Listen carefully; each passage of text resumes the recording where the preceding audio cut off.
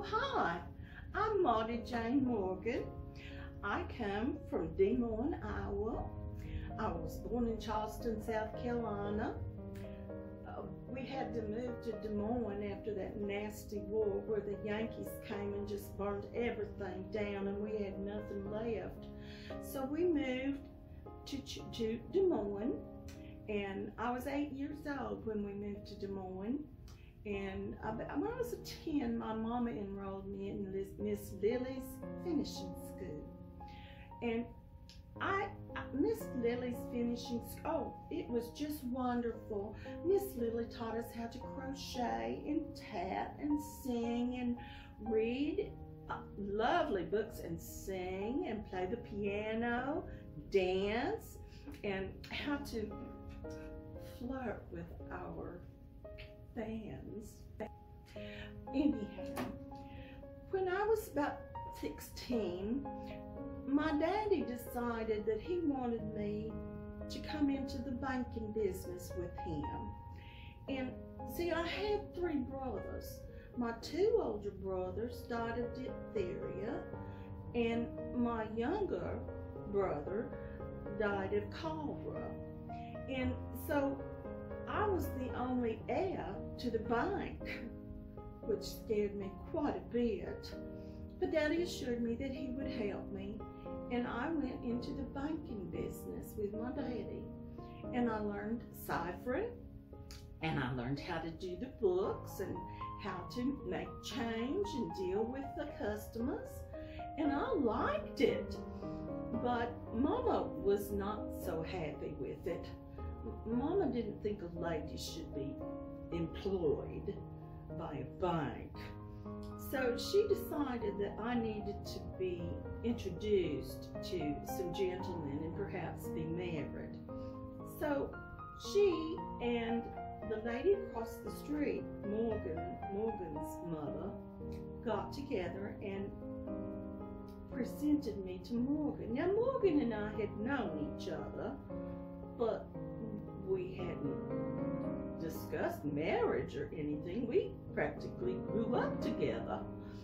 But we got married, and it was in the Methodist Church. The Methodist Church in Des Moines, Iowa. The ladies of the church, they decorated it so pretty with white flowers and white candles. Oh, it was just lovely, ladies. It was lovely. And then after the wedding, we went and lived with Morgan's family for 6 months, which was a custom. That way we would get to know his family and the ways of their family. And then 6 months later, Morgan and I moved in with Mom and Daddy, and we learned the ways of my family. And during that time, they talked about what Morgan would do, what we wanted to do with our lives. And we decided that, me and folk decided that that's what we should do, is to make the land run. And the mercantile would be something that people would need. And during that time, when we were making the plans, I got a letter from my cousin Millie. Now, I love my cousin Millie. We were so close when we were young, but she's made the land run of 1891, and she was already here. I have a letter from Millie. Now, I'll read you my letter from Millie. Get my spectacles on.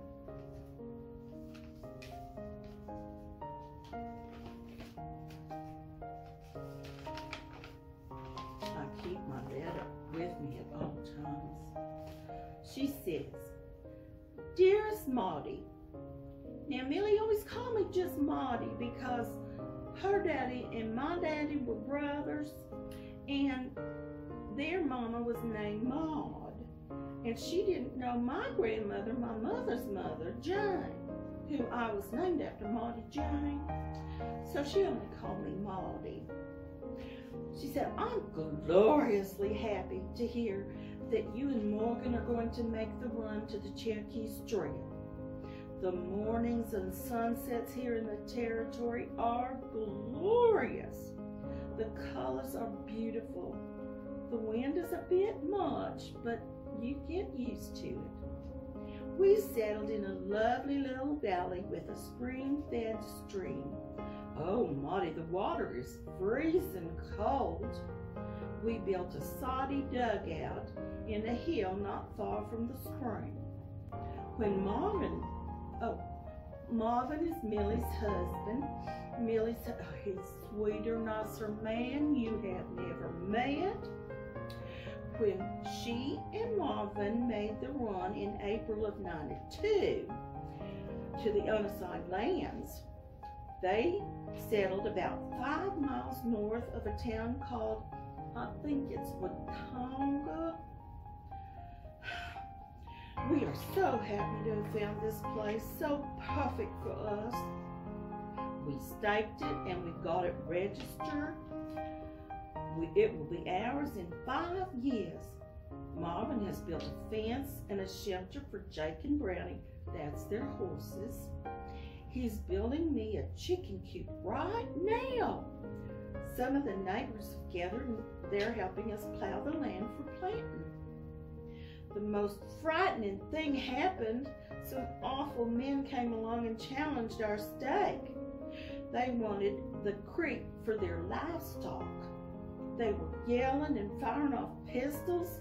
Bless Marvin's heart. He remained calm and he said the land was already registered and if they tried to take it, he would get the sheriff. They left and tried to bully someone else. Now, sweet Maudie, the reason I'm writing is because I received your letter about you and Morgan and the Cherokee Strip run. I am so concerned about your delicate disposition. You see, Millie and I were not raised the same. Millie's daddy was a livery stable worker, and they traveled around quite a bit. She didn't have the opportunity to go to Miss Billy's finishing school. She says, a run is not for a lady like you. You know I love you and am excited, and you know I love new and exciting things, and I was not disappointed. We planned for months preparing for the buckboard and gathering food that we might need. We took beans, flour, sugar, coffee, and canned fruit and water. Marvin worked on the buckboard, greasing the wheels, making sure the spokes were tight and not cracked. He reworked the yoke and harnesses to be sure the horses were comfortable.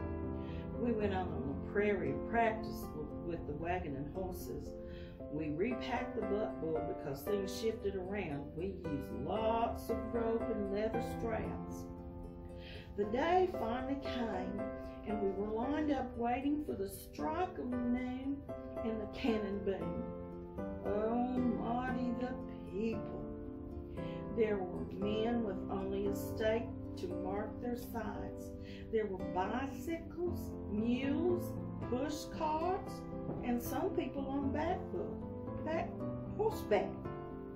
There was a buckboard with the whole family, including babies. I even saw a lady riding astride a horse. Marv and I got in line with the rest. We said a prayer and waited. Our future was on the line. The cannon sounded. It startled everyone, including the horses. The horses were so startled with the cannon boom and the commotion around us, they didn't know what to do. The dust was ever present and the wind choked us all. The government lit fires in the deep grass and gullies, trying to burn out the Sooners that tried to sneak in before the actual day. The smoke, the dust, the people screaming, men firing guns. It was like the gates of hell had opened up. Old Jake reared up, causing Brownie to get off balance, and we nearly toppled. Their eyes were so clouded with dust, smoke, and sulfur from the guns. When their hoofs hit the ground, they took off like the devil himself was chasing after them. I flew back on the seat and landed on Aunt Florence's trunk. Thank goodness I piled several quilts on top of it. I bounced off the chest, flipped on my back, and grabbed the back seat behind Marvin and held on for dear life. Oh my goodness. I wish I'd have seen that. Now, my Millie cousin is a portly woman, and thinking about her flying back over the seat and landing with her feet up in the air and her petticoats and her pantaloons, her bonnet up askew, I just think that would have been just the funniest thing. Back to the letter. The dust, oh the dust. It was everywhere. Marvin put a kerchief around his neck, over his nose and mouth, but his eyes were caked with dirt. The poor horses were snorting and blinking, almost blind, but they kept running, trusting Marvin would guide them. Now, Maudie, the reason I'm writing this letter is I want so much for you to be here, but I want to put so much emphasis on the difficulties of the run.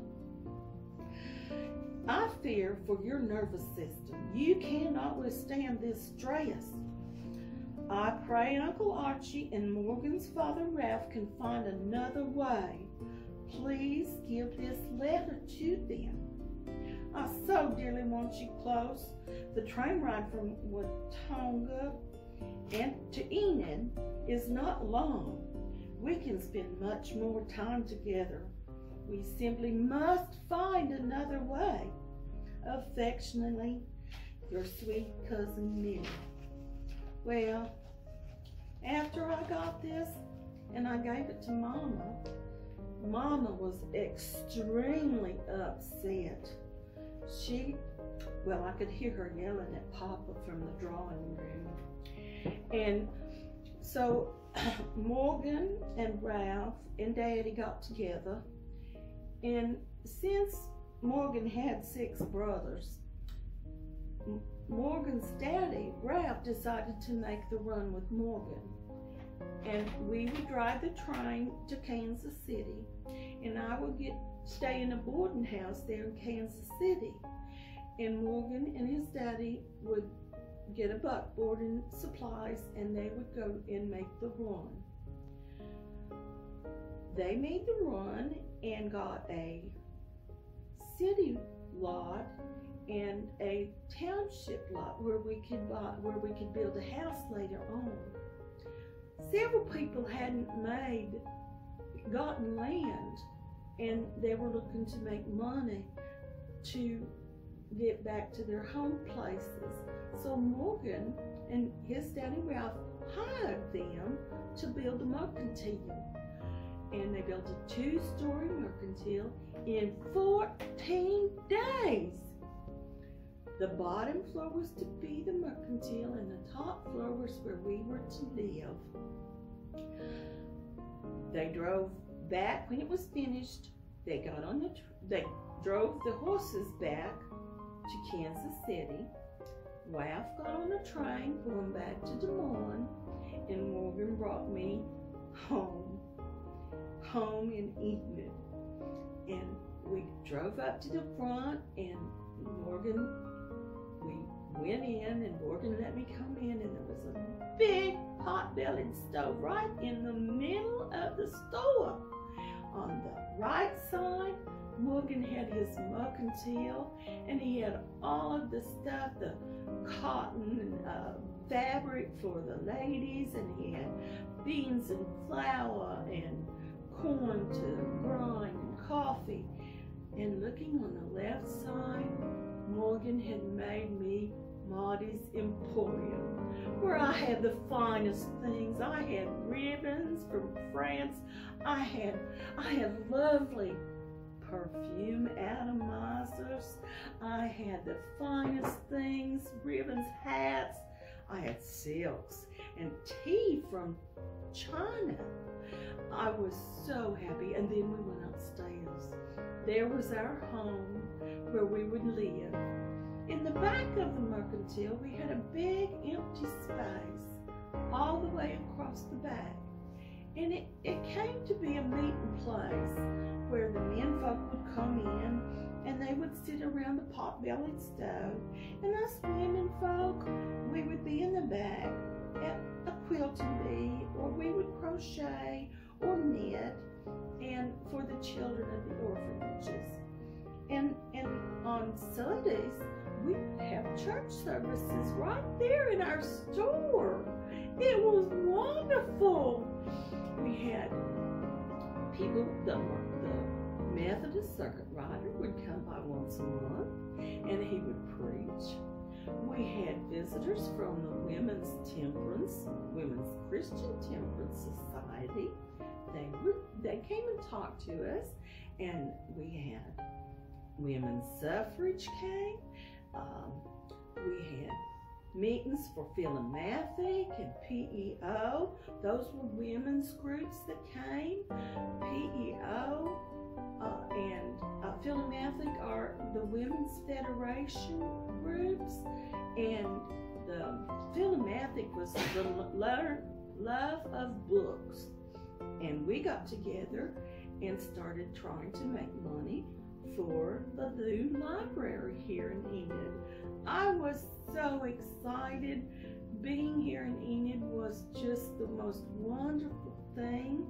And well, I really must go. I have several things that I need to do. I have to restock my shelves. We just got a shipment in from Chicago through the train to St. Louis, and then Des Moines, and then to us. So I really have to go. It's been so fun talking to you all. Please come and visit us at the Mercantile.